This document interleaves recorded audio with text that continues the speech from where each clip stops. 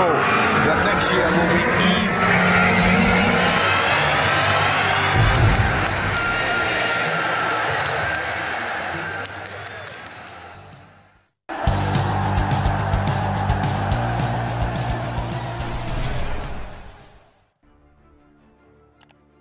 Extortionate, a journalist says Manchester United need a huge package, a deal to sign £62 million Brazilian star. Manchester United signing a Brazil is going to be difficult, says transfer insider John Jones.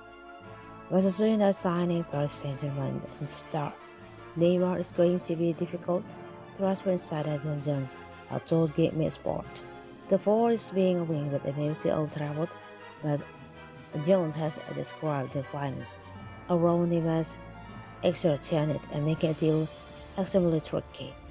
According to The Sun, United will try to sign Neymar if Yasin with Hamilton Thani made to buy the club is successful. The Red Bull are not the only probably outfit who have been linked with a Brazilian tote.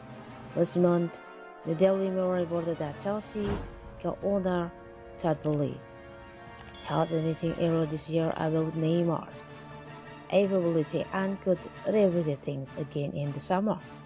However, with the Blues failing to qualify for the Champions League this season, it may be difficult to convince Neymar to move to Stamford Bridge.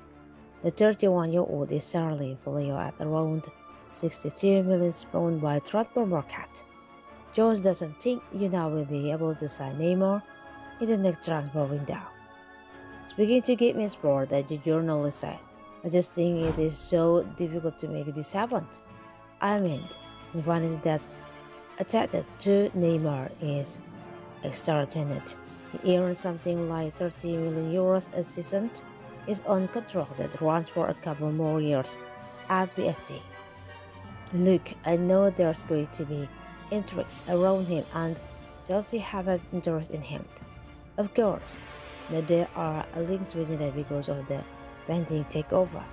I just really don't understand how this becomes a situation that opens up as actually double. Other recently, there's been a lot of talk about United targeting Tottenham for Harry Kane.